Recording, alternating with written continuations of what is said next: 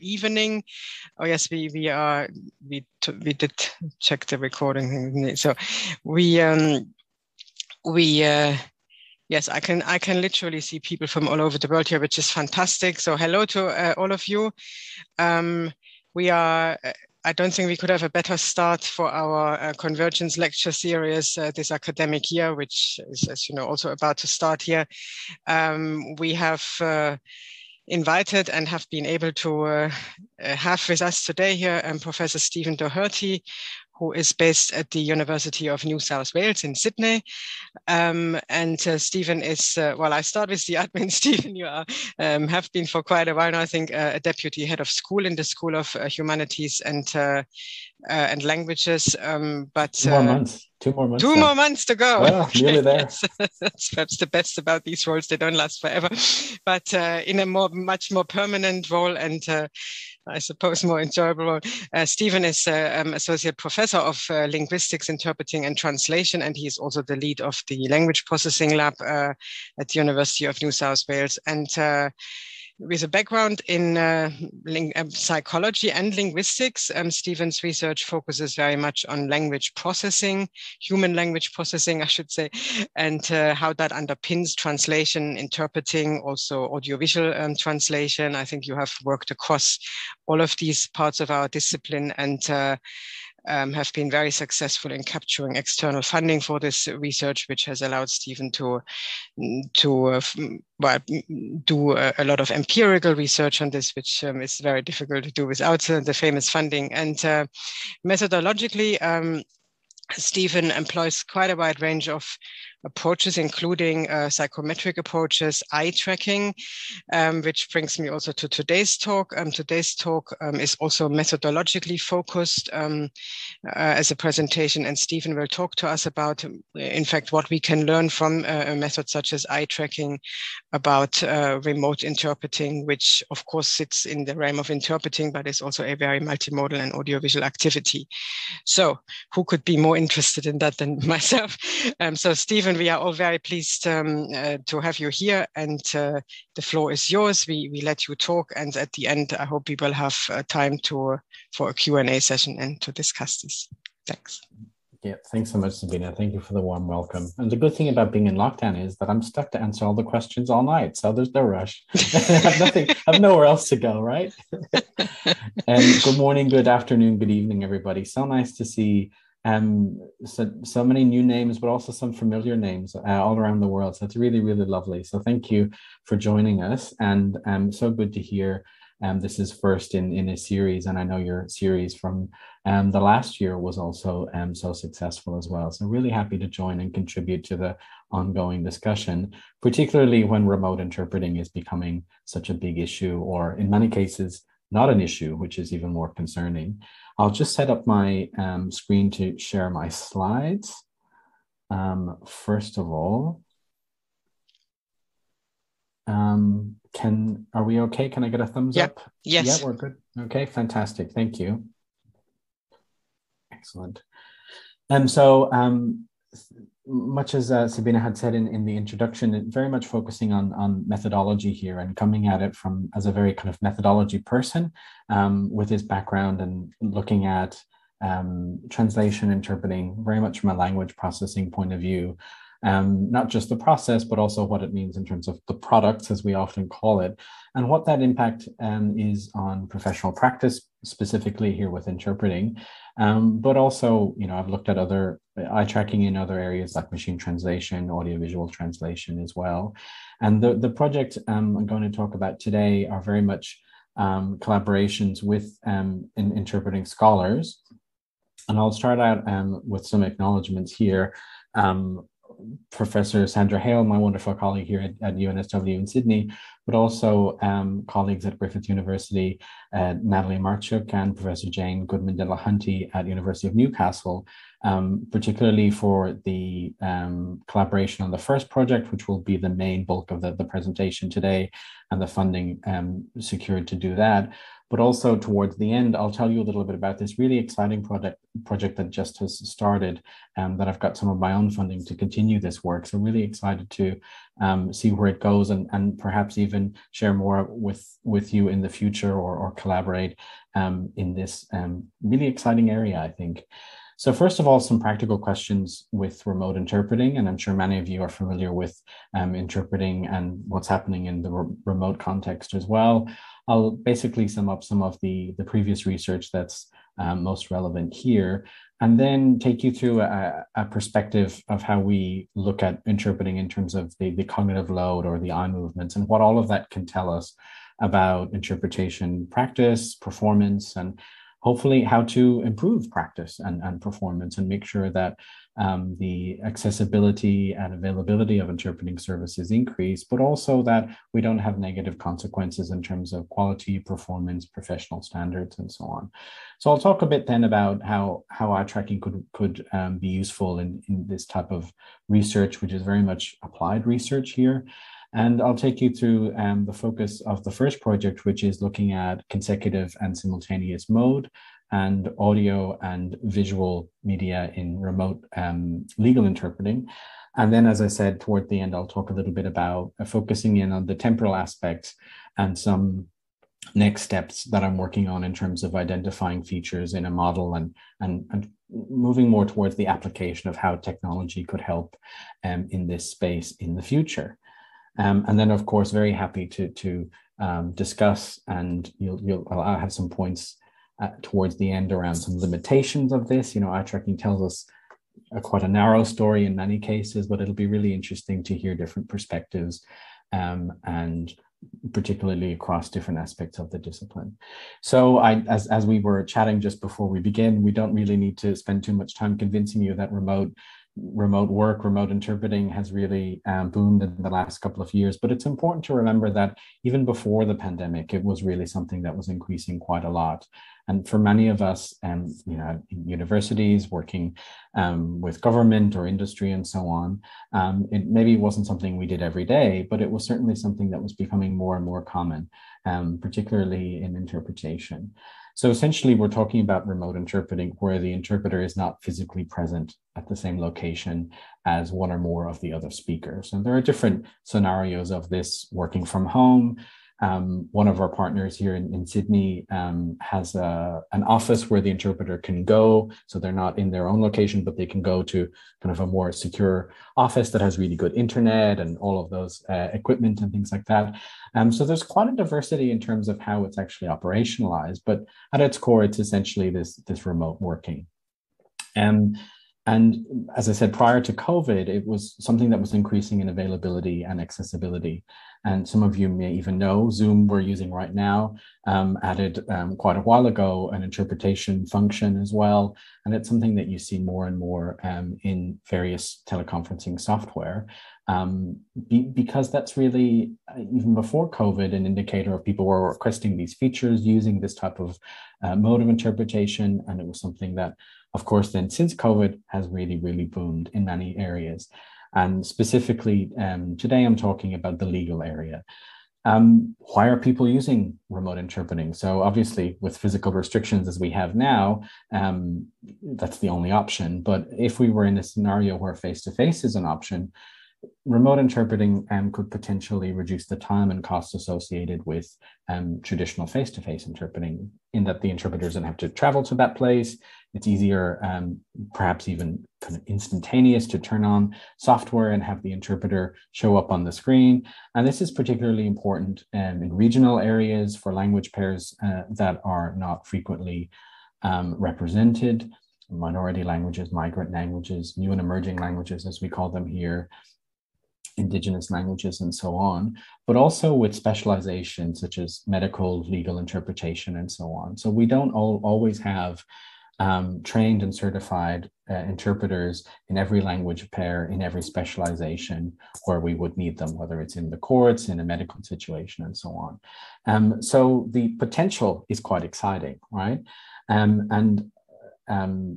think there's this risk, which you'll see coming up quite a lot through the talk, that it's sort of a reductionist view that it's so easy, almost like machine translation, right? You hear people saying, well, I can just type in something in Google Translate and I get the translation done, easy, right? It makes it very trivial. And anything with an app, any sort of risk we have with technology of making something really easy and user-friendly has that sort of underbelly where it then kind of trivializes, simplifies, or reduces, and perhaps even increases the risks therein.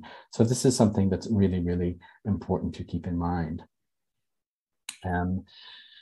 Obviously, and I'm sure many of you have experienced this over the last 18 months, technology doesn't always work. We have lots of risks with using technology, and this is something so important in a remote setting, and so important in remote interpretation, where, as I'm sure you appreciate, even working face-to-face, there are risks of miscommunication and so on. It's quite a complex cognitive, linguistic, sociocultural task. And there's really a lot going on, to put it very simply. But adding technology to this mix, we have, and again, I'm sure many of you have experienced this in Zoom or Teams or whatever software you're using, where we can't hear the person properly. There's a distortion or a delay in the audio or the video, and there are gaps. We don't always hear the full utterance that people are making, and so on and so forth. But on the other hand, and as I mentioned with the idea of making it really easy to use, pretty much if you've got Zoom and a laptop and you're bilingual to some extent, or you can kind of fake it that you're bilingual, you could now offer a remote interpreting service, which, you know, sounds really, really exciting, but also really, really scary. And this is really, I think, really indicative of the world that we're working in today, where we've known for quite a long time through the internet that we can collaborate, offer goods and services all over the world. But really in the last couple of years, this has really, really happened, and that it's much easier and more commonplace now to work remotely. And there are issues with this, in that because there's a lower bar or easier access to offer interpretation services, there's also increased risk that the adequate training isn't there, the certification, lack of preparation, particularly in legal settings, which has been shown to have such a detrimental impact on performance and outcome. And also a lot of users of remote interpreting don't really know or understand or give a second thought to all of these factors that are at play, particularly in a busy courtroom or in a medical context. And as we know, and some of you here have done excellent work on this in the past, there are many risks already associated with interpretation, but this remote aspect to it could really amplify and have such a detrimental impact on the risk of a miscommunication and so on, both in consecutive and simultaneous mode, which we'll talk about in a little bit more detail. But what's a little bit more dangerous about it, like with machine translation, I keep coming back to, is that because it's happening remotely, we may not necessarily, as users of interpreting services, know that something isn't working. Whereas at least face-to-face in a courtroom or in a medical setting, it's easier from verbal and nonverbal communication to participate, and for the interpreter to fulfill their role. And so in many cases, we could say that remote interpreting is a viable alternative to face-to-face interpreting. And I'm talking more if we can think ahead to this optimistic future we were just talking about, where we'll return back to the office and whatever that looks like in the future. Obviously now, in many cases, at least for me right now in Sydney, it's the only option. If I want to contact my GP, it's remotely. If I want to teach my students, it's remotely, and so on. But thinking ahead, what sort of impact will this have on the future in returning face-to-face or not, or a blended sort of fashion, as we might see in many other sectors. But for many users, it's remote interpreting represents a potential solution, and something that might be too good to be true in many cases, especially where language pairs or specializations are limited, as I mentioned. But we don't fully understand all of the parameters of remote interpretation, particularly in the legal settings that I'm going to talk about this evening. So do we know if there's an impact of interpretation mode, simultaneous or consecutive, and the medium, whether it's just audio or it's visual, on the process and the product of remote interpretation? Is performance effective? If so, how? Do the parameters that we use in current practice in face-to-face interpreting, which we know we're also research on that and pushing the boundaries and improving standards and best practice, of course, but does current practice face-to-face necessarily just transfer over into remote? Do things like breaks, turn taking, and all of that just naturally hand over? Or are there unique risks, and can we mitigate or at least raise awareness of those risks so that we can make informed decisions, both as providers, but also as users of interpretation services? So focusing in more on a legal context here, the consequences of miscommunication are really, really significant, as I'm sure I don't have to convince you, but also barriers and access to justice are critical issues. Issues around improper process, procedure, and improper outcomes, not just around the access to justice aspect, but also in terms of mistrials, cost, efficiency, and so on. So many significant, potentially negative impacts for all of the stakeholders involved in the process in a legal setting. And in most domestic legal settings, we see that the default mode is consecutive. And while chuchotage is used, it's typically not so commonplace. And in simultaneous, where we typically see this at the International Criminal Court, international conferences, and so on, it typically is used with equipment. As an example, in Australia, we see the interpreter in consecutive mode typically placed next to the witness in the domestic setting, whether that's courts, tribunals, and interviews. And other colleagues, including my colleague Sandra Hale here at UNSW, have looked at the impact of that on credibility, performance, and so on. So there are really significant there's a really significant impact on many of these factors that other stakeholders might think are trivial, where someone sits, the sort of verbal and non-verbal communication channels, and so on. But all of these things do matter, and we know that. There are also different approaches, quantitative, qualitative, online, offline measures in the literature on looking at accuracy and performance in face-to-face interpreting compared to remote. And some of this work I mentioned already, where essentially the risks of miscommunication are potentially amplified, as I mentioned. Within legal contexts, and I'm moving into a more specific forensic setting now, there's also a significant impact here on the efficacy of established interview techniques, particularly around sensitive topics like terrorism and so on.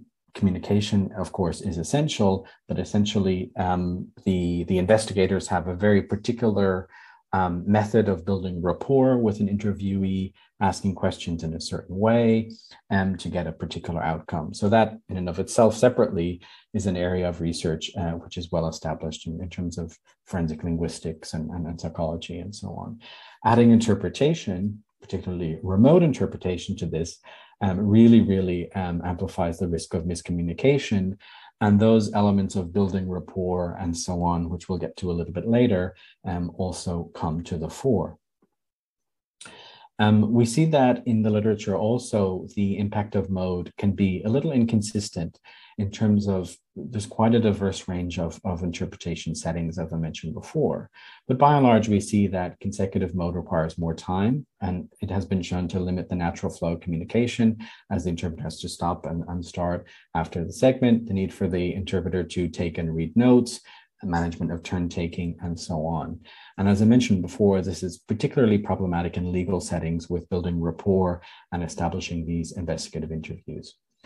Consecutive also requires speakers to modify their speech into smaller segments to be more manageable, so that the interpreter can keep pace. And in many cases where you'll see in our data here, the suspect isn't used to watching or working with an interpreter, this can be unfamiliar and also disrupt or add extra effort or labor into speech that can become unnatural or fragmented in different ways. So essentially consecutive can take more time, disrupt the natural flow, and result in the interpreter working in terms of taking notes, managing the turn taking, and so on. On the other hand, simultaneous is faster because it's happening in a simultaneous manner, of course, but it does require specialist training, equipment, and so on. And training and proficiency levels of interpreters is something that's often not considered, particularly of interpretation users. So it's sort of like a double-edged sword, that it sounds much easier, but it's also more difficult because of this training and equipment and so on. But as I said, there are pros and cons in different contexts in different ways. And we really wanted to see how this would play out in a remote setting, looking at a forensic interview. So I'll move now into the aspect where I said, well, how do we look at all of this in terms of a psychological perspective?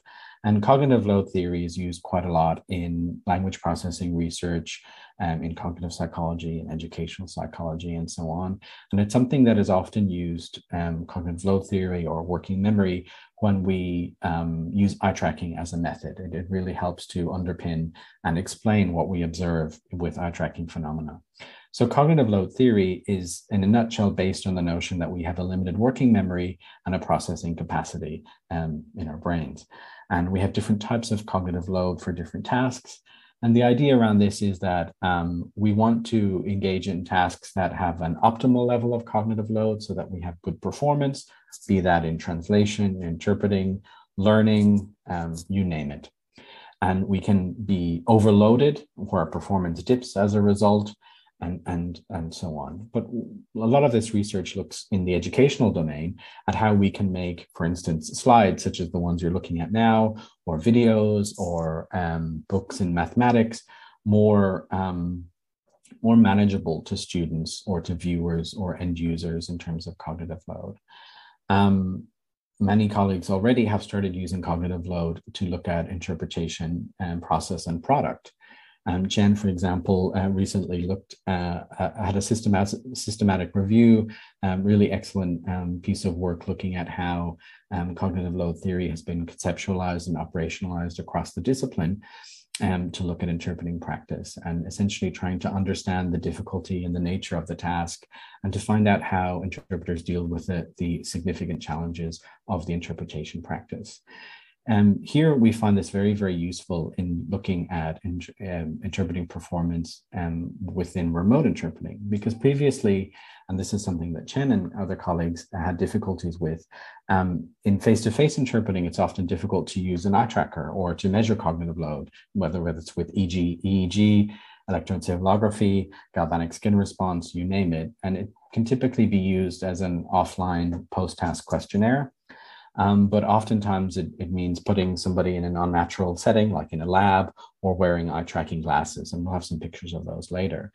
So it's difficult to get real life face-to-face interpreting into a context that has that ecological validity, but also allows us to use methods like eye tracking to start looking at things like cognitive load.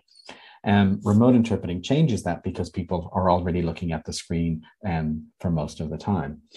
So here we're talking about cognitive load in the sense that it's the interpreter's load in processing the information required to integrate all of this multimodal information that's on the screen. So the visual and the auditory information, how they're being presented, how they're working in a very dynamic way, and then doing the interpretation. So there's so much happening in the remote interpretation process. And it's quite difficult to kind of disentangle and see the effect of each. And that's something we're hoping to shed light on with this work today. Often we see with cognitive load or with eye tracking, the use of what's known as the eye-mind hypothesis, or the idea that there's a link between what we fixate on in terms of our eyes or overt visual attention and what we're processing in our brains. And there are some physiological aspects related to this that we're in an evolutionary sense predisposed to be attracted to hands and faces, and also movement. So, if a cheetah jumps out at us, we'll notice it very, very quickly.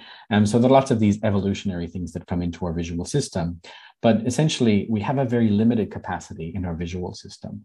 There's a lot of information around us that we have to filter out. think about this right now. We're looking at a screen, there are slides, there are voices, you might have it set up where there are faces. Outside of your computer, there might be something at the window, there's a light, there are noises going on the street or in the hallway. So we're very much in our everyday lives and filtering out what we deem at that moment in time to be unnecessary visual or auditory information, to focus on or select the relevant information. It requires a lot of energy and practice, particularly in such a complex language processing scenario we'll look at with this study.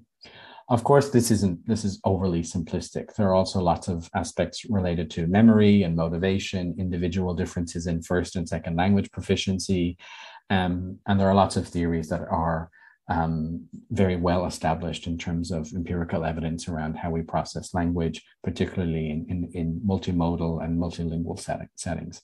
But essentially, we have a very limited processing capacity and a very limited auditory and visual input.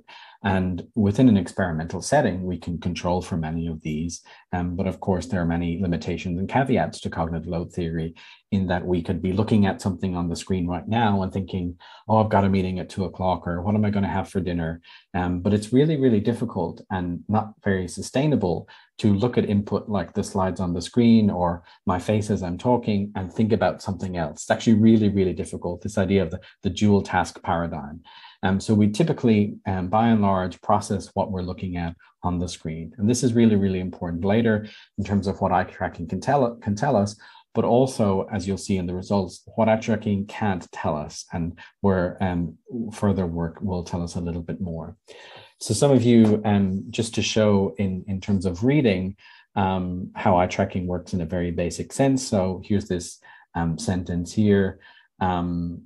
The government plans to lower taxes were supported. You'll see here along the top, these fixations 1, 2, 3, 4, 5, which relate to these red circles and these lines, or saccades often pronounced, 1, 2, 3, and 4. And essentially our eye is never stopped fully. It's always moving around, scanning the environment, looking for cheetahs behind the next tree. So we typically fixate very, very quickly onto a word or a stimuli of interest. And we typically have, as we'll see on the next page, acuity around the size of our thumbnail. So if you put your thumb out right in front of you at arm's length, that's the visual acuity you have. The rest is all peripheral vision, like you can see here in this little graphic around how it blurs as we move away from the central point of focus. And this is something really, really important, obviously in many language tasks, but within interpreting and remote interpreting, the need to look at everything that's happening on the screen and process language and interpret that language as we go through. Of course, this is overly simplistic. As I mentioned, there are many other factors that come into play around working memory capacity, the frequency and density of the word, the context, or prediction or prior knowledge of what's being said, or on motivation, individual differences, if you've had 2 coffees before that performance or not, if it's the end of the day, if you've been interpreting for 6 hours, if you've just taken an interpreting assignment for the first time, or if you've been doing it for 10 years. Or even if you're an expert interpreter in legal settings, but you've never worked with Zoom before. It's different cognitive load, different context. So there are many, many attributes. And of course, in an experimental setting, we try to control or remove many of those so that we can test in an empirical fashion what it is we want to look at. But that was a pretty brief crash course into eye tracking. Essentially, very limited intake. We have to focus and shift around all of the time to process information in a more focused manner. And that really has an implication for how we understand and hopefully improve remote interpreting. There are lots of different devices within eye tracking. And so these glasses that I mentioned before, these kind of add-on devices that you can pop onto the bottom of the computer up here. Chen, for instance, looked at note-taking on a tablet. Some people now are working remotely, so we might use eye tracking on a laptop via our webcam, and then the more high-end, more clinical monitors where they have a higher temporal resolution. So really looking at very, very specific phenomena. So depending on the temporal resolution and the spatial resolution of the hardware, you might be able to look at the tip of that accent on top of the letter O versus just that whole word or that whole subtitle or that whole phrase. So depending on how granular you need your data to be, the hardware options change as well. But they all work on this fundamental principle. So the first study, as I mentioned, is part of a larger project funded by the High Value Detaining Unit with the Federal Bureau of Investigation. And it's a project led by Professor Sandra Hale at UNSW and Professor Jane Goodman-Delahanty at University of Newcastle. And my role was to focus on the eye tracking component, which I'll talk to you much more about. But essentially, the project was to compare face-to-face and remote interpreting, the impact of interpretation mode, medium, as in audio or video, participant profile, and very much a holistic, multidimensional approach to interpreting performance. So there's much of the work that I'll cite, and you can see it here in Hale et al. 18, 19, and 20, and I'll have links at the end, relate to earlier parts of the project, where especially the comparison of face-to-face and remote, whereas here I'm focusing in on remote interpreting and using eye tracking in that setting. Because as I mentioned, it's very difficult to compare face-to-face with remote using eye tracking, very, very problematic in experimental sense. So here I focus on the eye tracking component of the project, looking at a live, remotely interpreted simulated forensic police interview. And the questions that we are looking at are there differences in consecutive and simultaneous modes in this remote interpreting context? What about audio and video conditions? And what can we learn about the distribution of visual attention of the interpreters? So let's get into looking at the experiment in more detail. So in this part of the study, we had 50 interpreters, not such a good split in terms of language pairs. Interestingly, I'll let you in on a little sneak preview. There were no differences between languages, even when we accounted for the uneven sample sizes as best we could. I'll talk to you about that in the limitations. But we had a sample of 50 professionally accredited interpreters, most of whom had both professional accreditation and a formal qualification and experience working in remote interpretation. Of course, alongside institutional requirements for working with human participants, we secured ethics approval, and all of the professional interpreters were remunerated at the appropriate rate for their time. We used a within participant design in this component to compare cognitive load and performance in these different consecutive and simultaneous modes of remote interpreting. All of the interviews, and I'll show you some screenshots, it'll be easier to see in just a moment. All of the interviews were held individually at an interview facility here in Sydney, in the city. And essentially we had an interview room for the interview, who is an FBI agent, English speaking, and then the non-English speaking suspect in the different languages. Then, so the interviewer and the suspect together in the same room. In a separate room, but they can't hear or see each other, it's a different side of the facility, we have the interpreter who is viewing the interview on a computer screen, using Zoom actually, just like we're using now, on a standard computer screen with one of these eye trackers attached to the bottom of it. Participants completed what we argue was a realistic simulated interview, based on a range of authentic interviews from previous work. The interview was constructed. I'll tell you a little bit more about the script in just a moment. But essentially, we have the English-speaking interviewer and the suspect who doesn't speak English. So the English-speaking interviewer is a constant across all of the languages. You'll see him a little bit later, whereas the suspect is different for the different language pairs. Interpretation mode, simultaneous or consecutive, was systematically varied within each interview session so that each participant completed one half of the interview in each mode. So some would start with simultaneous, move to consecutive, others the other way around. The interviews use Zoom. The interpreters use Zoom for the interview, as I said, in full screen, nothing else open on the computer. So we were able to set it up in such a way to avoid any distractions or notifications or a clock popping up on the bottom of the screen and disrupting our experiment. So essentially a very clean setup in Zoom. The materials, a script of approximately 2,000 words, and remember, half is consecutive, half is is simultaneous in English based on actual interviews.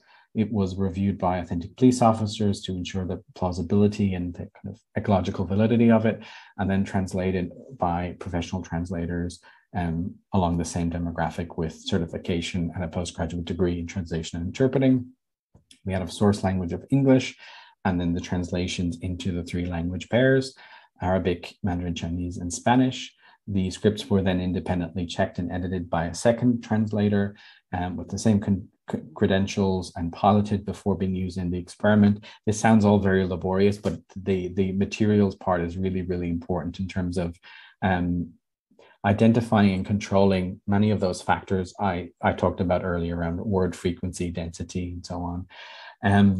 The interviewer and the suspect are professionally trained actors to ensure consistent performance and this ecological validity. The interpretation that was produced was then coded by 2 trained coders in each language pair, again, with the accreditation and postgraduate qualifications and experiences. And then we used a set of performance criteria widely used in professional interpretation exams here in Australia and substantiated in previous research. I'll talk a little more about that later as well. So essentially, we have these dimensions of interpreting performance: the accuracy of the propositional content, accuracy of style, maintenance of the verbal rapport markers, use of interpretation protocols, use of legal discourse and terminology, management and coordination skills, and language competence. And this is a rating that Hale and others had validated in earlier work in the project around the weighting. You can see the percentages here, and also establishing the inter-rater reliability, 0.85. And then if we had instances where the 2 coders didn't agree, as standard practice, we used a 3rd independent coder. This is the eye tracker we used specifically at Tobii X260, so 60 hertz of temporal resolution. We used a 9-point calibration for each participant. So this is when we follow a dot as it goes around the screen, essentially to adapt to our individual differences. And when we had a break or split between modes, we had the calibration again to ensure the quality of the recording was consistent. We then have a manual inspection and applied the standard Tobii IVT fixation filter to filter out the raw data. These sort of saccadic movements that I mentioned before. Essentially, we're interested in the fixations, their durations, and so on. We created what are known as areas of interest, or AOIs, around the full screen, and I'll show you some pictures. It'll be easier to see in just a moment. And the 2 participants, the interviewer and the suspect, as seen by the interpreter on their screen. We used pretty standard measures in eye tracking, which are fixation count. So those red dots on the screen when we fixate on something, a hand, a face. The duration, so it's duration in milliseconds. Shifts of visual attention. So when we move, let's say, between the interviewer and the suspect, or between the screen and our notes, these are shifts of overt visual attention. And then 2 measures of cognitive load, which are very well established in the literature, not just in interpreting and translation, but also in language processing more generally. And those are percentage change in pupil dilation, the size of our pupil in millimeters as it gets larger and smaller, and blink rate, as the rate in which at which we're blinking. We use 2. I'll describe a little later, because one. They tell us a little bit of, they show interesting dimensions of the same language process. I'll speak to that a little bit later as to why we use 2. But essentially both have to be individually baselined, because we have a short task at the beginning of each task where we can get a standard baseline of that participant's pupil size and blink rate and take that into account to have this individually baselined measure throughout. It's a standard practice in eye tracking research. And then we have interpreting performance as a whole and those subcomponents as a covariate in all our statistical analyses. So just to give you an idea of what it looks like, So this is what the interpreter sees. So we're seeing now exactly what the interpreter sees on the screen. So in A here, we have just an example of these fixations, these green dots this time on the screen. You might see the lines between them, those saccades. You might see the numbers on the fixations telling you the sequence of those. You can see the suspect here on the left and the interviewer here on the right. Looking back, so this was several years ago. It's not socially distant, so this was way before we had to worry about such things. And this is essentially what the interpreter sees. On the right-hand side, simultaneous, quite different, and I'll explain why it's so different in just a moment, shows the same thing. And I really like this image is from the same participant when they worked in the consecutive mode here on the left. Not so many fixations, more on the interviewer than the suspect. And then in the simultaneous mode, it's a little bit more mixed, lots of visual attention on the screen. And this will really be an appetizer to the types of results we have. So in terms of gaze time, so looking on the screen and fixating saccadic movements on the screen, we see significant differences between the modes. So on total gaze time, we see that the consecutive mode was significantly lower. And many of you might be saying, well, obviously, Stephen, they're looking away to take notes. So that's an important factor, right? Consecutive mode has note-taking and looking away from the screen. So we take that into account in all of the analyses later on, obviously, and to make sure it's comparing like with like rather than disproportionate. And when we take that into account, mean fixation count for the consecutive mode is higher, so more fixations relative to this gaze time. The mean fixation duration for the consecutive mode is higher, so there are longer fixations, and the shifts between the shift of overt visual attention between the interviewer and the suspect were also higher in the consecutive mode. So all of the scary stats aside, this is telling us that simultaneous had more visual attention on the screen than consecutive, because in consecutive, there was a lot of time spent off screen looking at notes. And even when we take that into account, consecutive then had more fixations that were longer and more shifts of attention. What that could mean, I'll tell you in just a moment. This might help if you'd like to see visuals instead. So again, relative to gaze time on the screen, simultaneous mode had higher gaze time than consecutive, as we've mentioned. And then when we take that into account, fixation count, duration, and shifts of attention are higher for consecutive. So the lower the gaze time in the consecutive mode can be accounted for the participants engaging in note-taking. This is something well established. Chen 2016 has a really good overview of that in terms of eye tracking and note-taking using a tablet and glasses, really interesting research and findings. And also just to emphasize that point that we use relative gaze time afterwards. Interestingly, we did look at not using relative gaze time. It didn't make a difference really, but the most appropriate point is to use relative gaze time from there on. Looking at the distribution of visual attention, we saw that the interviewer, so let me go back here, the person here on the right, so the interviewer asking the questions, the suspect here on the left. The interviewer was the same in all conditions, spoke English. The suspect is different depending on the language condition. So the interviewer had longer gaze time on the interview, higher fixation count, and this is in both conditions, longer average fixation duration, and more shifts of visual attention to the interviewer and from the interviewer to somewhere else. So that's basically all telling us that the interviewer attracted a lot more of the interpreter's visual attention on the screen. When we look at the difference between modes, we see that in the consecutive mode, shorter fixation time, higher fixation count, longer duration, the same pattern of results as we saw before.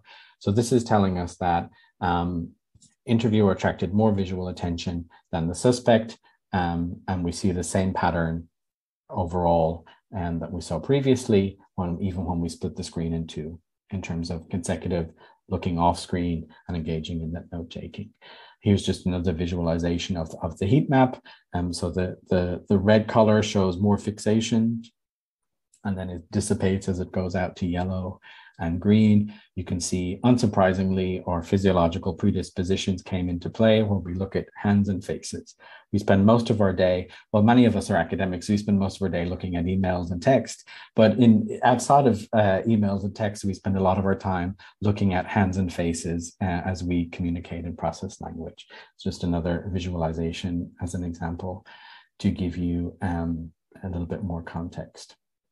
So in terms of percentage change pupil dilation, so as I mentioned, this was individually baselined, we saw significantly higher percentage change pupil dilation in the video condition than in the audio, and in the consecutive mode than in the simultaneous. So pupil dilation, an indicator of cognitive load, appears higher in video than audio and higher in consecutive than in simultaneous. In both modes, though, the interviewer was associated with significantly higher percentage change pupil dilation than the suspect. So pretty much the same thing as we saw before. More visual attention on the interviewer than the suspect, more cognitive load when processing the interviewer's speech than the suspect. Another interesting aspect is that we then looked at the interpretation in 4 blocks of time. And we see that percentage change pupil dilation increases over time, unsurprisingly, right? This is very common in any task, particularly in language tasks, that the cognitive load has a cumulative effect. It builds over time. But interestingly, we see this rate of building is higher in the consecutive mode than in simultaneous. So the cognitive load is higher in consecutive as indexed by percentage change in pupil dilation than in simultaneous. Whereas there was no difference here between the audio and video conditions. So basically, all of this is telling us that percentage change in pupil dilation or pupil size, higher in the video than the audio, higher in consecutive, more cognitive load on the interviewer, and more cognitive load over time, particularly in the consecutive mode. We see exactly the same thing as blink rate. So blink rate and percentage change pupil dilation are correlates. They always correlate with each other. In tasks like this, we see exactly the same thing. So higher blink rate in the video than in the audio, higher blink rate in consecutive than in simultaneous, more blinking on the interpreter, and they're not winking at anybody, than the suspect, and the blink rate increased in each block of time, particularly in the consecutive mode. So pretty much the same thing, well, not pretty much, exactly the same thing as we saw with percentage change pupil dilation. A visualization might help a little bit here of the same data, where we see the blink rate here in orange, the percentage change pupil dilation in purple, and we see those being higher in the consecutive condition relative to gaze time. And then the same thing with audio and video in the blink rate and the pupil diameter. So what's also interesting is to look at the correlations of all of the variables we have here and try to build a model out of all of this wonderful data that we have. Obviously, we've only got 50 participants and uneven language pairs of 3 languages, but it's a start. Percentage change in pupil dilation and blink rate, as I've mentioned, are established indicators of cognitive load, but they represent different stages of the information processing kind of framework. Blinks are more reliable indicators of early processing of, in this case, the language data and the visual information on the screen, whereas pupil dilation better reflects sustained processing. But interestingly, we didn't see differences. Both measures found the same thing, both over time and at the individual time points we looked at. You might be able to see in probably a little smaller text than I should have at the bottom of the screen, we look at correlation coefficients of all of these variables, and highlighted here in red are the ones that I'll speak to because they're some of the most interesting findings. We see here that cognitive load significantly correlates with accuracy, rapport, and management, these subcomponents of interpreting performance. Also of interest is that we have a self-report cognitive load item on a questionnaire where the participants were asked after each mode to self-report the cognitive load of that mode. And that only correlated with management and competence, not so with the other measures of interpreting performance, and not so with percentage change pupil dilation or blink rate. So there's a definite mismatch here between the interpreter's perception of cognitive load and what the eye movements tell us about the cognitive load, which I think is very interesting and worthy of further discussion. We also see these expected correlations between subcomponents of interpreting performance, which all should be correlated with each other as they've been established as a standard measure in previous work. And just to spend a little bit more time on the correlations as well, we looked at the fixation count, duration, and all of those measures as well at the same measures of interpreting performance. And we see that, once again, rapport, accuracy, and management were really interesting factors here. Each of the eye tracking measures below correlated with the interpreting performance. Accuracy had the strongest correlation with gaze time, and then rapport and management with shifts of visual attention. So enough of the jargon, Stephen. What is this actually telling us? The longer we fixate, or the interpreters fixated on the speakers, the more accurate their interpretation was. The more the interpreters shifted their visual attention between the speakers, the better the rapport and the management scores. So essentially, and this makes everything sound so trivial, essentially pay attention and look at what's happening on the screen, and we'll be able to process that language better. Now, I kid, it's much more complicated than that, but that is the gist of it. So overall, we see, relative to performance, consecutive had significantly less gaze time on screen, which of course means less visual attention on the screen due to the off-screen note-taking activities. But even when we take that into account, participants in both modes allocated significantly more visual attention and consequently cognitive load on the interviewer, the participant on the right of the screen, than the suspect on the left. And again, relative to the time on the screen, so we can compare like with like, consecutive resulted in significantly more and longer fixations, more shifts of attention between parties, and then more shifts of attention on and off the screen, just as I'm doing now, looking at my notepad, looking at the screen, looking at the interviewer, looking at the suspect, back to my notepad. Very busy work doing all of that, really, really complex. And also then significantly higher pupil dilation and blink rate, indicative of greater cognitive load from this perspective. The video also appeared more demanding in terms of cognitive load than audio. Percentage change in pupil dilation and blink rate were higher, but this is a limitation of eye tracking. The luminosity of video essentially stimulates the pupil, right? So pupil reactions generally occur because of light, physical aspects in the environment, a cognitive aspect, or an emotional, emotive, or affective response. And this is a limitation there. So it's interesting to note, but that's a big limitation here. Whereas audio, they're looking at a blank screen. Video, they're seeing the screen, the screenshots you saw there. So that may explain why the video appeared to be more cognitively demanding. Not necessarily a representation of higher cognitive load, but just the pupil's reaction to the luminosity of the screen in the video condition. This is something noted quite a lot in audiovisual translation, for instance. The interesting parts I find more towards the end, and this is where I'll pick up for the couple of slides. I'll talk about the next steps. The cognitive load having this cumulative increase over time was very, very interesting. The effect sizes were really significant here, particularly in the consecutive mode. So basically, the task is becoming more and more difficult over time, and it will be interesting to explore that further. Also, this mismatch between the self-report measure of cognitive load and the online measures is very interesting. So the interpreters didn't rate the cognitive load in the way that we measured it using these measures. So there's quite a mismatch there between that. And also the self-reported cognitive load of the participants didn't match most of the indicators of interpreting performance. So there's an interesting, maybe a cognitive blindness there that we could explore a little bit more. The correlations between the eye-checking measures, cognitive load, and interpreting performance are quite interesting to move forward, particularly the accuracy, the rapport, and management, where, as I said, more visual attention on the speaker equals better performance. And as I said, we have no significant differences between the 3 language pairs tested, even when we do our best statistically to control for the uneven sample sizes as best we can, but not ideal, of course.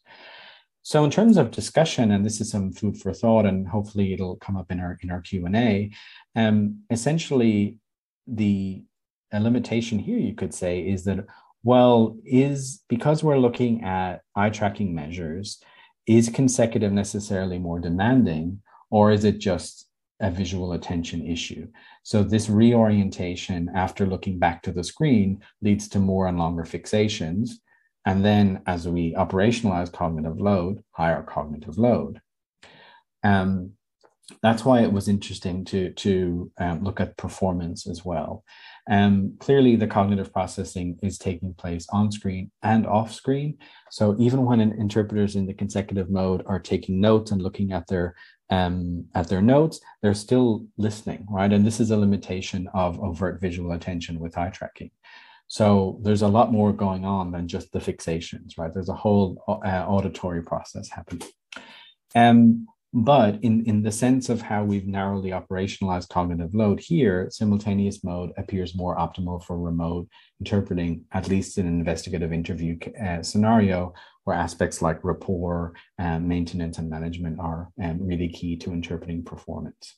But in a nutshell, maximizing our input of this auditory and visual information really leads to improved performance. And we could see this not just in terms of overall performance, but in terms of how the interpreters attributed more attention and cognitive load to the interviewer over the suspect. The cumulative cognitive load, as I said, is a very interesting finding and something I'm following up in another project as it increased over time, particularly in the consecutive mode. So what does this tell us about how long we should be interpreting in the remote context? Lengthy interviews, breaks, and so on. So there are some implications here that I think will be interesting to discuss for training and professional conditions and so on. And this is something that I think I'm excited to discuss, hopefully in the Q&A, a project. So I got some funding in a fellowship for looking at a follow-up of this, and I'm focusing in on the temporal aspect of it. So I just started this month, so you've got to give me a break. And I'm focusing on the temporal aspects because I think this is a really, really interesting aspect of the data that keep coming up over and over again. Not just the visual attention and the cognitive load, but also the interpreting performance over time. And we can use quite robust statistical methods to look at individual and group-based differences and how they function over time, linear mixed effects modeling.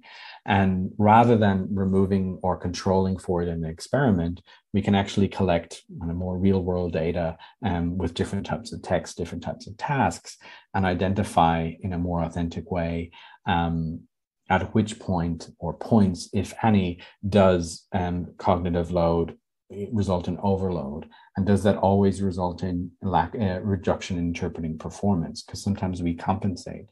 Even when we're reading, we compensate almost automatically when we see typos on the page, right?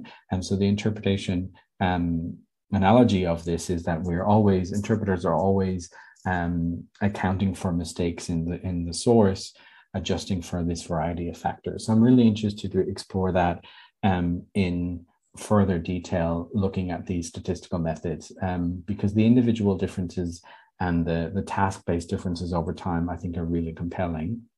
So then building on the work in the first project, where we looked at those features and how they correlate, using machine learning to identify these features, and a software plugin that we have kind of a rough draft of in Zoom, where we can look at essentially an indicator of dipping performance or increased cognitive load.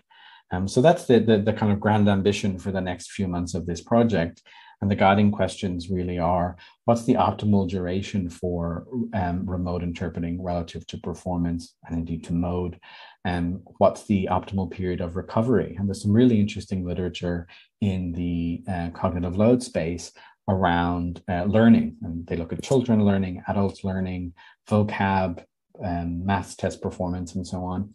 And they have some really interesting findings, like a 5-minute break looking at a green screen is much more effective than a 15-minute break just kind of wandering in the corridor. And I think there's some really interesting ways in which this literature on cognitive load could really be useful, not just in terms of our conceptual and modeling, conceptual understanding of modeling of interpreting, but also in professional practice in an area where the risks are so significant and growing, and particularly to have more of an evidence base to guide best practice and policy from different stakeholder perspectives.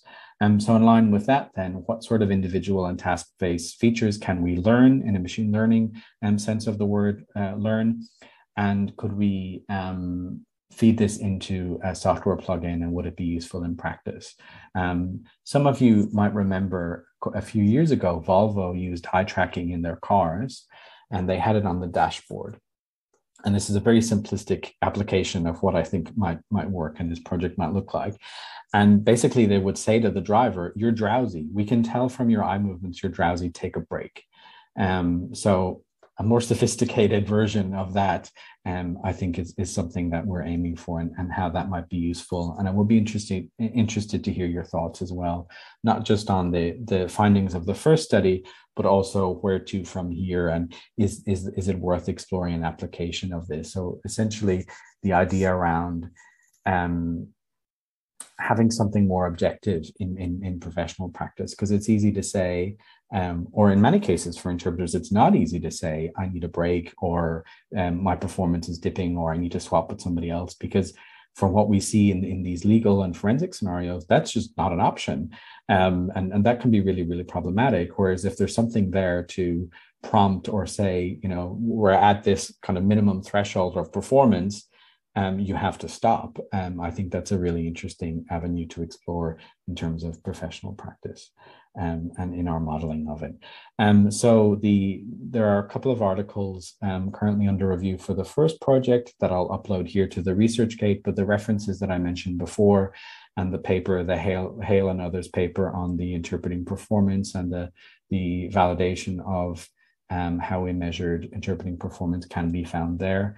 And of course, always going back to my nerdy roots, we have thank you, and thanks so much for your patience over quite a long time. I really enjoyed this project, so I'm happy to talk about it for hours on end, even though I'm probably inducing quite a lot of cognitive load on Zoom as we speak. But I'm happy now to hopefully answer some questions and discuss a little bit further. I'll just turn off my screen. Thank you very much, Stephen. I think for those of us who might have found it difficult to sit here at 9 o'clock in the morning in the UK, I would say it was more than what I was getting up for. So good, thank you. That's what I want to hear. Yes, and we can put that on the paper. Worth getting up for. Okay, that's a paper title, eh? So thank you very much for this really interesting and insightful talk. What was I going to say? Yeah, you see my cognitive. Did you eye track us? No. Okay, I will open this up for questions. We see in the chat at the moment we're seeing lots of nice messages to you, but yes, questions, please. Oh, I'm getting messages from all sides here.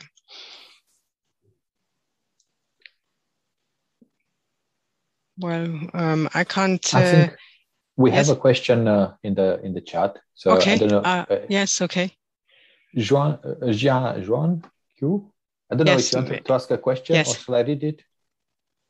I can't see. Dear Stephen, so thank you for your impressive talk. I have a question regarding eye tracking measures. I noticed that you used various measures such as fixation count and total fixation duration. What if we yield significant p-values with fixation durations as dv whereas we fail to yield non-significant results using fixation count as Stevie. Stephen, I think you better want to read this as well. Yeah, thanks. No, that's so. It's asking about essentially, you know, why use all of these different metrics? Yes. What's the best way to analyze them, and so on. This is something that comes up. Yeah.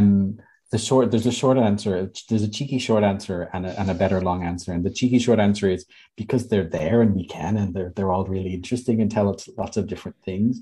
But the better long answer is they tell us different things about the process that we're interested in. So you might have seen, and I mentioned it a few times, that, for instance,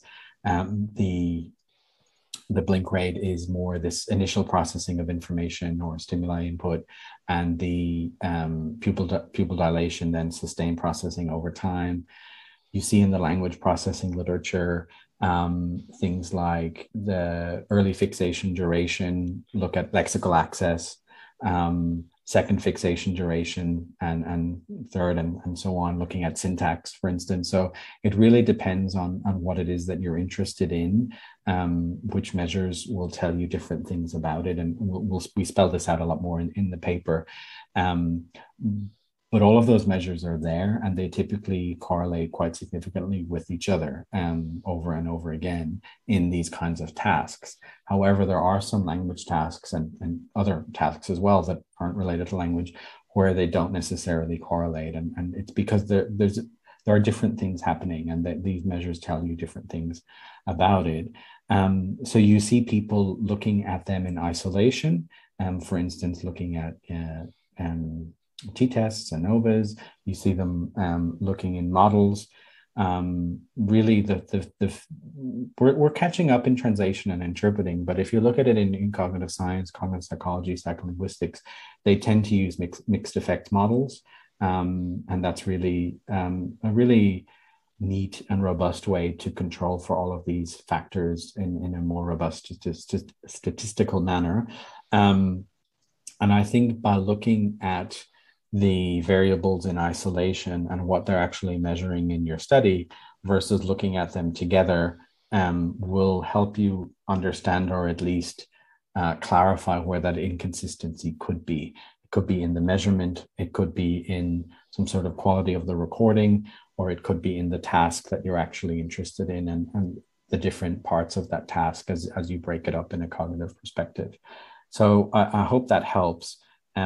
Send me an email if that didn't make any sense, and I'm happy to look and do that. I had a paper, I can put it in, or if you send me an email, I can send you a paper where I talk about the differences looking at kind of traditional ANOVAs and multivariate analyses versus mixed effects modeling. So that might be useful as well. Okay, thank you. Yes, I think we have a few more questions. Demi, fire away. Yes, hi, Stephen. Can you hear me? Sorry, I cannot really switch on my camera as I'm in the process of traveling, so I want to spare you that few. Thank you very much for your talk. I enjoyed it a lot. One of the findings that stood out for me, and I can relate to, is the fact that the interviewer attracted more attention than the suspect, as you said. This is a fantastic finding, and as I said, something that I can relate to, because what we found in our own research in healthcare settings, obviously we did not have the sophisticated eye tracking, gear that you guys had, but in a rather more simplistic way, if you like, we found something similar, namely that the interpreter was focusing much more on the healthcare professional, the doctor in that case, instead of the patient. And because that study happened within the framework of empathic communication, what we found is that because the interpreter was focusing more on the doctor than on the patient, this had an effect on the way in which empathic communication was co-constructed, meaning that the interpreter missed certain empathic cues from the patient's side, because they focused much more on the non-verbals and, body language, if you like, of the healthcare provider. So what we did afterwards is we went back to all of the participants and we interviewed them. by means of a stimulated video recall method. And what they told us, and actually I wanted to check with you whether you have similar insights. What they told us is that the interpreter felt more inclined to look at the healthcare professional than the patient because they thought that they are the ones taking the lead in the medical interview. So they wanted to make sure that they do not really miss anything important. That's how they phrased it. So our understanding is that this would obviously have implications for interpreter training, and you touched upon that in your presentation. And we thought that this might also relate to implicit bias. We know from the literature that there is power asymmetry also in legal settings as well as in healthcare settings. So maybe, this is a question to you, maybe we may want to consider drawing attention to the power, if you like, of implicit bias on the way in which interpreters manage their gaze, right? And the way this can affect essential parts in the interactional process, empathy being just one of them. So do you have similar insights, Stephen? And apologies for this very, very long question. Thank you. No, thank you so much. That's so interesting. I'm rapidly taking notes as you were speaking. So I'm proving my own point as we go through it. And this is fantastic. Thank you so much for sharing it. And we talk about it a lot more in the paper, and there's a lot more to go in that. We didn't interview our participants to that extent afterwards. It would be, in hindsight now, I'm thinking, oh, so obvious. It would have been good. It would have been fantastic to share with them the gaze replay of their eye tracking and ask them about it in a sort of retrospective think aloud protocol kind of manner, or even use the recordings as training material to kind of see, look, you ignored a nicer way of saying you didn't spend as much visual attention on the patient in your context or on the suspect in my context, and you missed these visual or these nonverbal cues. I think that's really, really interesting. A couple of things from this study. It could have been that the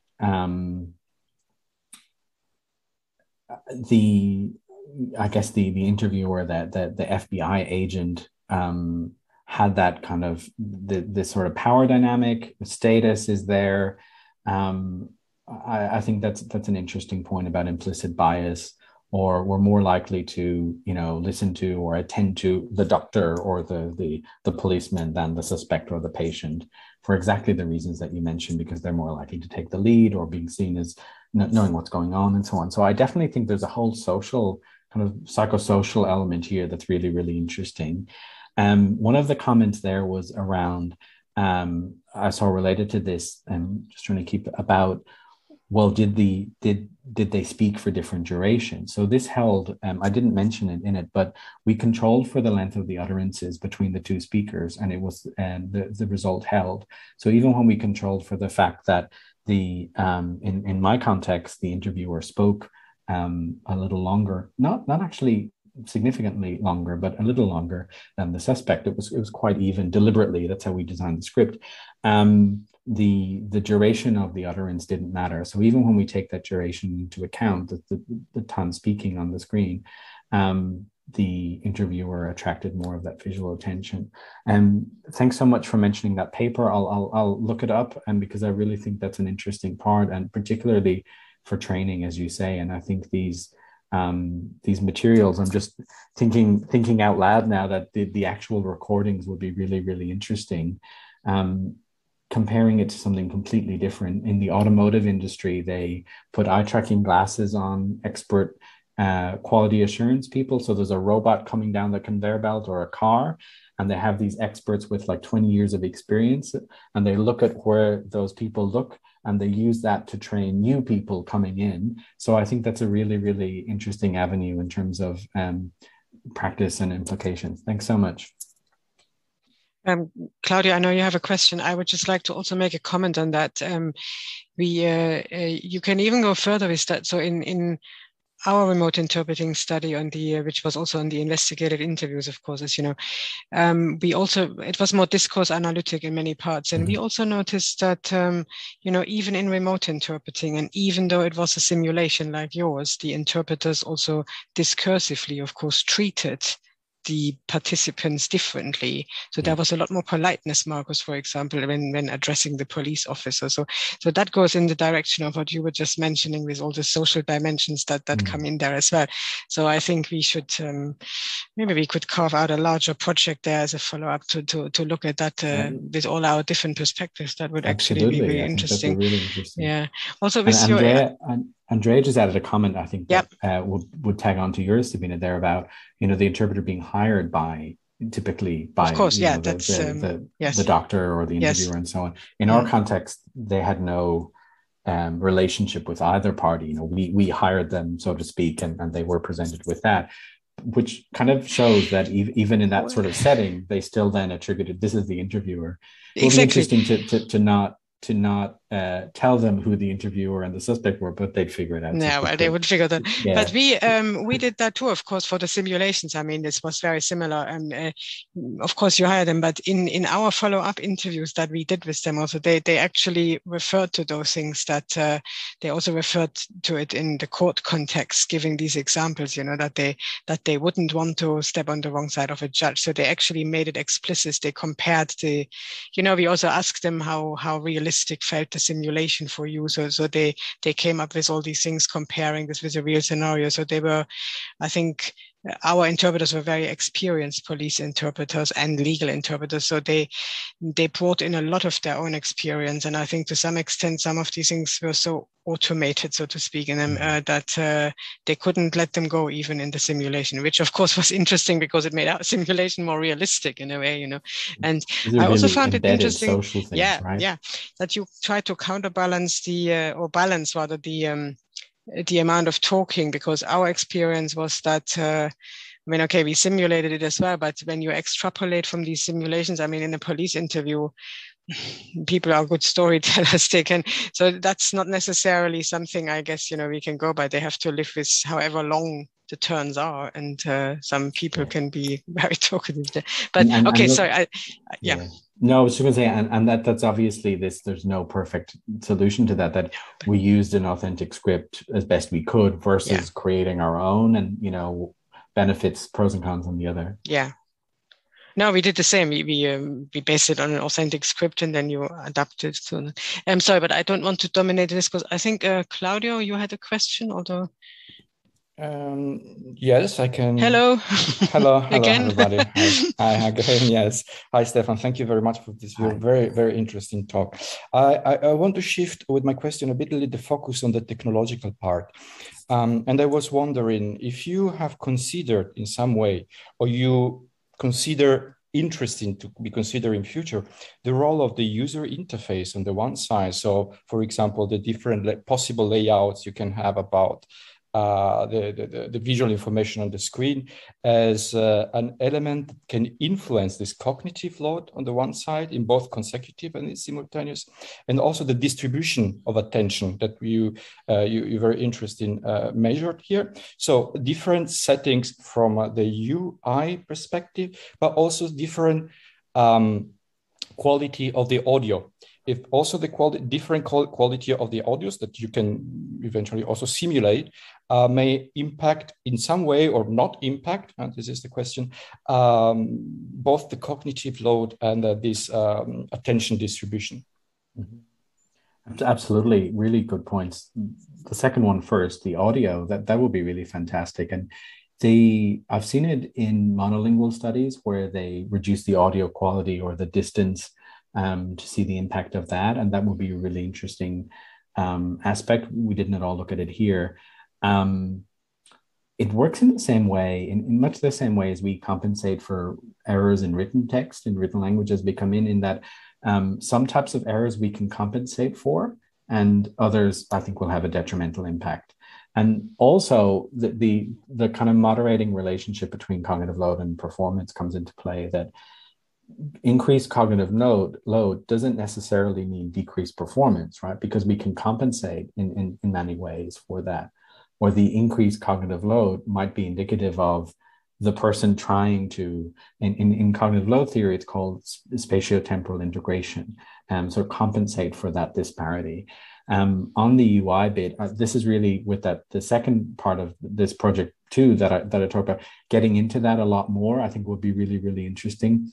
And from what we know, again, drawing on this cognitive load theory, and I've used it in AVT work, if stimuli appear closer in space and in time, it enables this multimodal, it's called multisensory integration or spatiotemporal integration. It reduces the extracognitive load. And this is an issue with captions and subtitles, but also a really interesting issue that comes into play here, that if we're looking at the person as they're speaking, the cognitive load is less. If I'm taking notes, or even if I'm just looking away and not doing anything as the person speaking, it's higher cognitive load because I'm trying to compensate for that, or I just might miss some of that information. I certainly think that the UI could really, really help reduce this, again, using the cognitive load terminology. I sound like a zealot, but it's a really interesting framework. If we can reduce that space and time, literally, between all of the information coming in, you would, in theory, reduce the cognitive load of the input and improve the performance. So absolutely, I think there's a lot to be done there.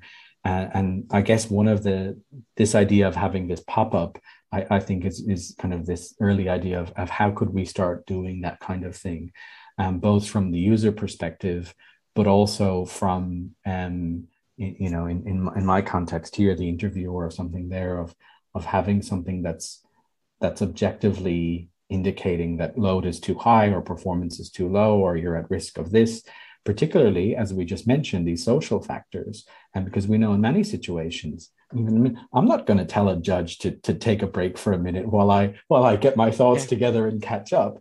Whereas if there's this impersonal pop-up or something like that, you can tell it's an early thought.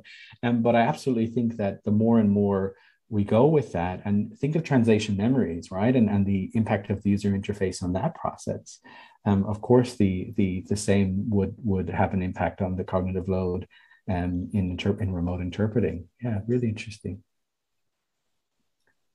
There's another question that I think I just skipped earlier on about the effect sizes, the partial out of squares and all of that. I'll include, those are in the paper. I didn't want to bore everybody with all of my stats.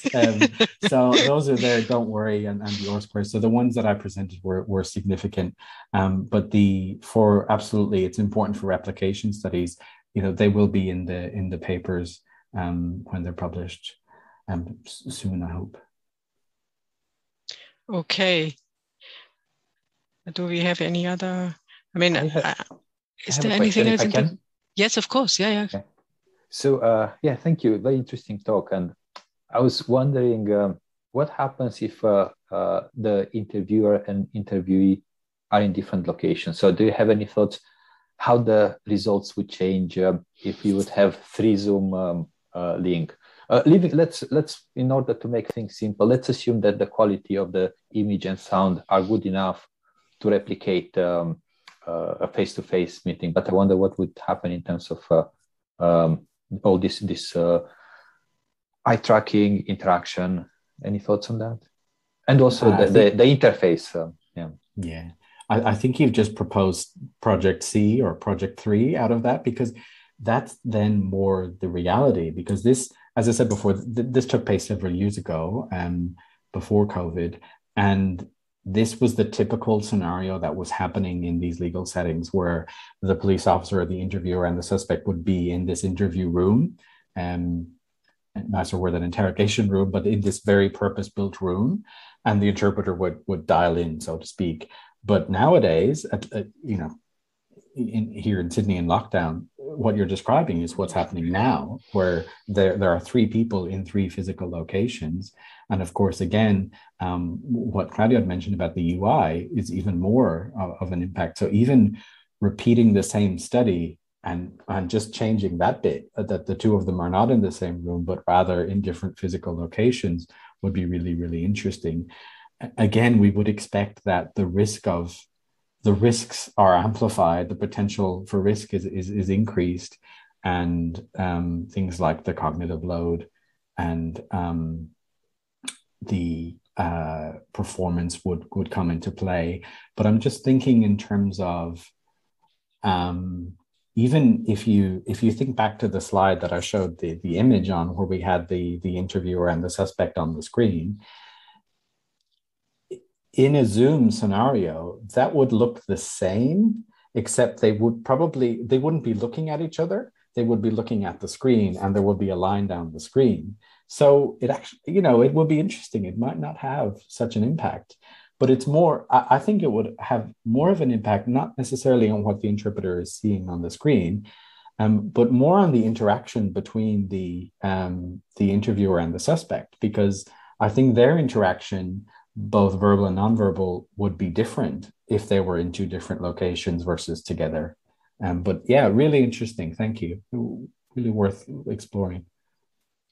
Yeah, this is something that, that's ironic. Long before the pandemic, in the early 2000s, that was my PhD, this three-way video link, and sort of very experimental and completely unpredictable what would happen sort of so many years later. But we did that experimentally for a dialogue setting, and we tried, so it was a job interview setting, and nothing to do with legal. It was very experimental.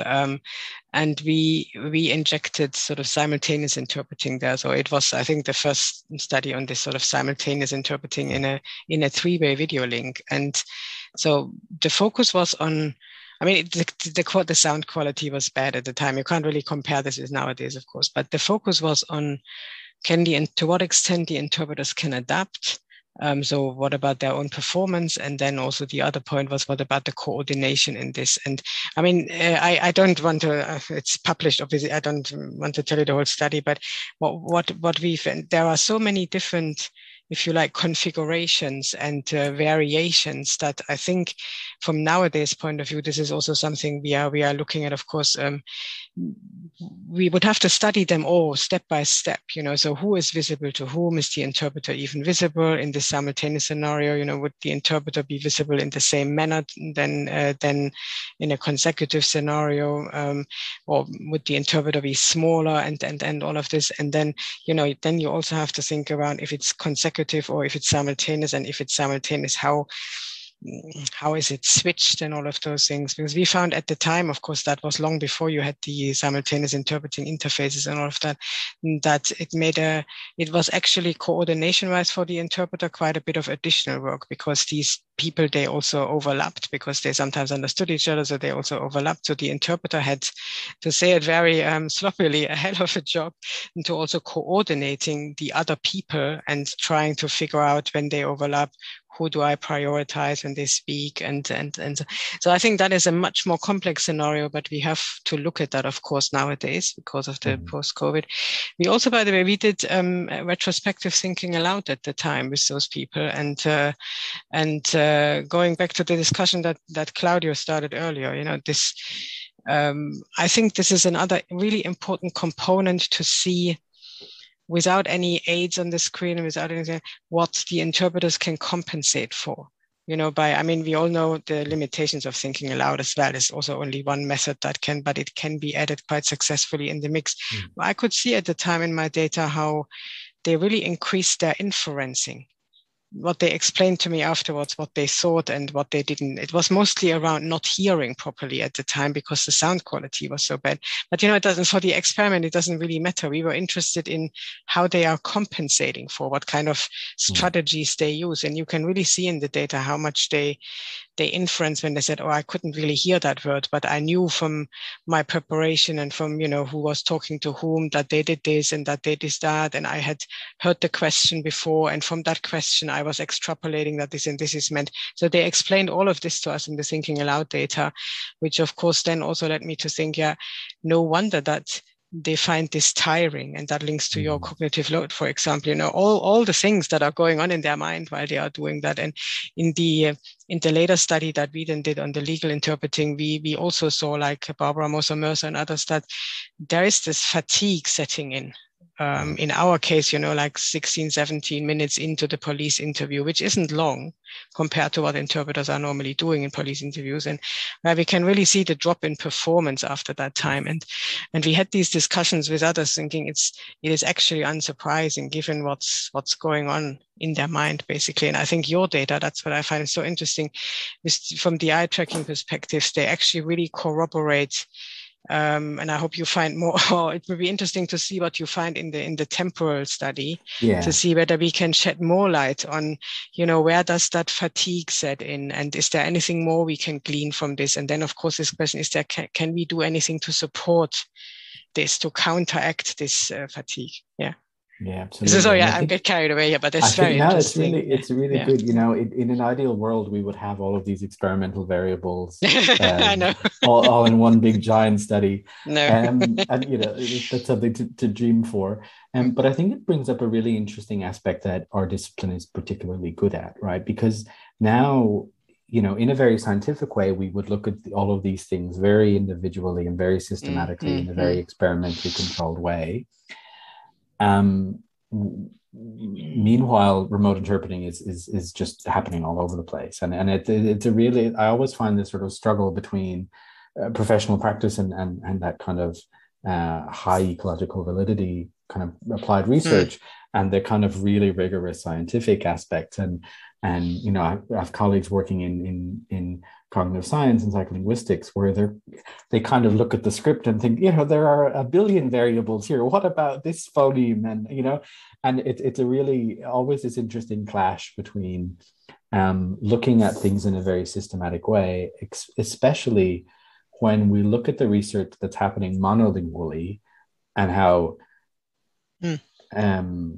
in relative terms basic that is to what is happening in, let's say, the context of remote interpreting, the bilingual, the multimodal, yes. the multitask, the technology factors, the social factors. There are so many confounds and issues and variables. But I guess, we do need both. We need the more observational studies in real settings now in the field, but we also need and I think now we are seeing, Agnieszka, sorry, I know you're raising your hand. Now we are seeing more studies really in the last even couple of years. I mean, yours, and there are other groups now working on this, all with a different focus, which is so interesting. And I think we can then also sort of begin to piece the puzzle together a little bit better. But you can't do all this in one study, of course. No. And I think what's really exciting and is happening, I think, more in the next few years is I think that gap between the research that's happening in the lab and the research that's happening in the field is actually really coming together. And I think that's quite exciting, not just with the research methods and the technologies and all of that, but I think that's really exciting in the future. So Agnieszka, I see you raise your hand, and hello. Yeah, hi. Hi. Hi. Long time no see, Sabine. Yes. Yeah, thank you very much, Stephen. This is really fascinating. Thank you, and good luck with your projects, especially the second one, which seems to be even more ambitious than the first one. I just have a comment regarding your pupil dilation data. You mentioned that one of the limitations you had was the difference in luminosity, right, between the video and the blank screen that they looked at.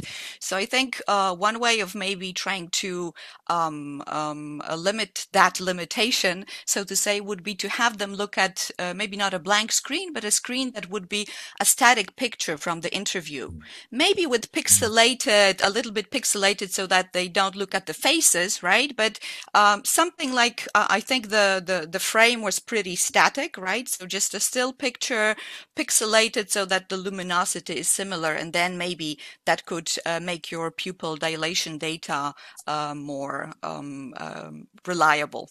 Yeah, fantastic suggestion. And these things are so kind of obvious in hindsight of that's an easy thing to do. I guess we didn't really we considered things like that and trying to find a color that best represented the scene, that it wasn't so different. But I think the overarching aim was always to kind of have it as authentic as possible, and that's what they see. And it does create this confound in that comparison with that pupil dilation data. But that's a fantastic suggestion. Thank you. Really, really makes sense. Yeah, and you could also look at gaze aversion data as well, right? Because I think if they had no video stimuli, they looked around a bit more, and there are some gaze aversion studies as well that might make this data useful. Thank you. Thank you. Really interesting. Thank you very much. Great, a great project. Okay. I don't think there's any other question in the chat. That Tomek, from you, was that a question or was it more of a comment? It was a question, actually. Go on then. Go on. Come on.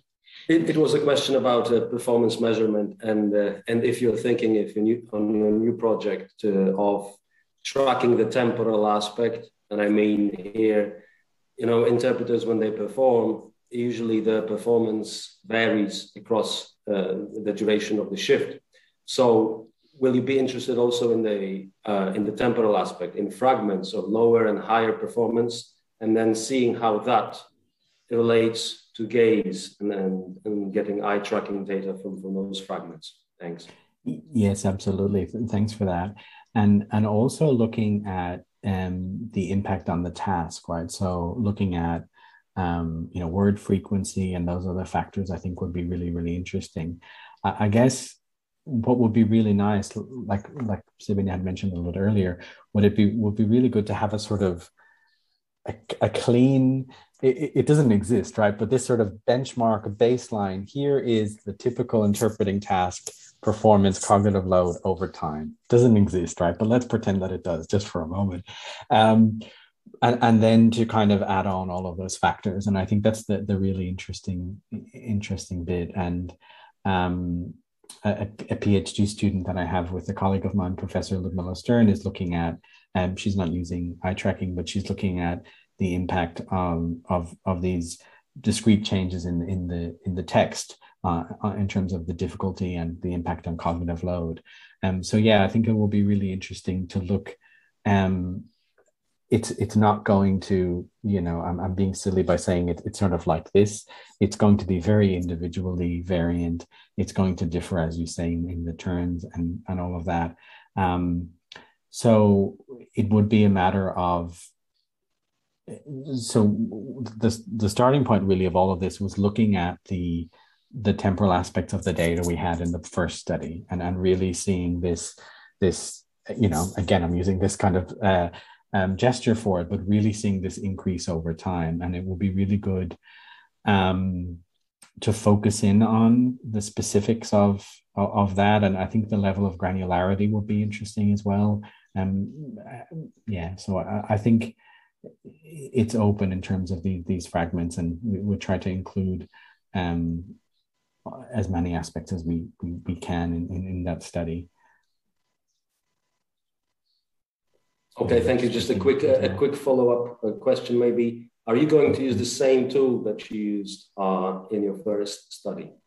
I mean, the one with the weights of the particular components, especially, the fragments that tend to be difficult are fragments with difficult terminology, say. And are you going to take a specific look at the fragments that are less accurate than the previous fragments and how that translates into gaze? In other words, are you going to stick to the same tool that you used in the first study? No, and the materials. Also, a question from Andrea linked to this, whether you are going to use the same interpreters. Right. Okay. Oh, thank you. Thanks, Andrea. So different materials, different interpreters. So it's a new study. And essentially, yes, it would be good to do that. I think what's really interesting is there are some aspects that you mentioned there on the difficulty and so on. There's some really interesting work looking at lexical density, concreteness, and it's kind of more in the NLP sides of things as well. I think it will be really interesting to, again, I'm such an idealist, to have a script or materials that would vary all of these things in some fantastical way. But what I really like about it, and even the data we have from the first project, is that we could go back and apply a different assessment criteria or assessment scheme and look at and piece it together in different ways. And I think that for instance, pauses are something that we're very interested in interpreting and indeed in translation. And we saw so much in the data from the first project, pauses within the location of pauses and the impact of those pauses on cognitive load, where it appeared that pauses at the beginning of the sentence were more related to increases in pupil size than later on in the sentence, when we have this very kind of basic, kind of mid-sentence and split it together. So I think there's a lot, I think, to look at there in this level of granularity. And what I've reported on today is really not at all very detailed in terms of the linguistic aspects of it. This is very at the top level, comparing one group with another in this kind of all things being equal side of things. We really have a wealth of data from this study, and it will be really good to zoom in on more of the linguistic features. Absolutely. Yes. Good. Speaking of zooming in, that maybe also means we zoom you in again when you have. Sorry, that was it will be really interesting. And I really appreciated the comments and suggestions for that. It's really good not talking to myself after 13 weeks of quarantine. I know. But no, sincerely, I appreciate the comments and the suggestions on the UI, on the linguistic. It's really, really good, and something we don't have so much nowadays of this sort of presenting at a conference and getting really insightful feedback from colleagues. It's really fantastic. I appreciate it. I think we have one last question, and Stephen, if you have a couple of minutes. Janusz, can you give us a short version of the question? Yeah. Just in terms of your pauses, are you talking about like the inappropriate pauses that are caused by interpreters or hesitations during the speech production? We saw both, and both seem to have pauses in both categories. When they occurred early, had more of an impact than when they occurred later. We haven't analyzed this in a robust way, but that was the sort of observation in the data, and something, again, making another note to look at that in more detail of the data, because it could be very, very interesting. Oh, thank you very much. Yeah. Thanks for the question. Thank you. Well, I'm pleased we had also enough time to have an interesting discussion around this, and after a stimulating talk. So I can't see any further questions, and I think we have eaten enough into your evening, even though it's lockdown, but I'm sure you... It's lockdown, it's Friday night, you were all my date on Friday night at 8 o'clock. Isn't it Thursday? Friday. Oh no, it's Thursday. Sorry, I got confused now. How far ahead are you in Australia? It just goes to, I know, it just goes to show one more day to go before the weekend. I'll repeat the same thing, as it's Thursday night and it's late, so you probably should stop listening to me. Sorry, I didn't want to put you on the spot. Just hang on. Where are we in Australia? My hopes up. It's Friday night. Yes, fantastic. Not quite yet. Thank you so much for joining us, for giving us this very interesting talk. Thank you, everybody, for joining in the discussion. And so, as you know, we are doing these lectures once a month. So we'll send out the next details, and please do join us. It's nice to have the same suspects and to keep the discussion about this wider topic of human-machine integration and interaction in interpreting and translation going. And that was certainly a very, very interesting contribution to it. Thank you, Stephen. Give our regards to everybody and over there, and good luck with the hopefully soon ending lockdown. Yeah, thank you. And thanks so much to BNN colleagues for inviting me and hosting it. Really nice to see some new names and faces, but also to see some familiar names and faces, and hopefully we can see each other in person soon, and we'll have some updates on these projects that we're all doing. And that drink. Okay. Exactly. Thank you. Thanks, everybody. Bye-bye, everybody.